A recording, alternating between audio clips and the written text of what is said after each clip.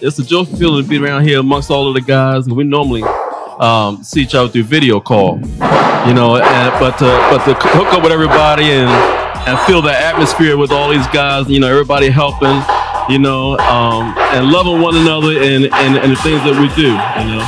Yeah. We're helping to give back to the community. We're taking guys and we're teaching them different trades and skill sets so they can use it not only as a novice, but if they want to go to a further level, get certified, we want to try to partner with other people to make that happen for them.